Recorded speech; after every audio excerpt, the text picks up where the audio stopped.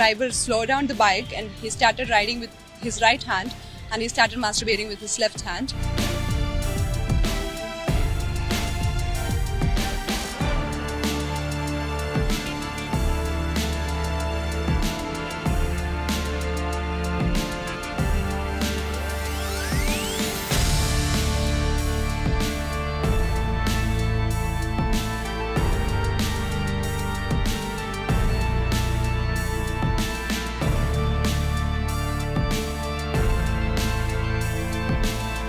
When I reached Vittasandra, which is kind of a remote place, there are no houses and there was no vehicles around, and this driver slowed down the bike and he started riding with his right hand and he started masturbating with his left hand.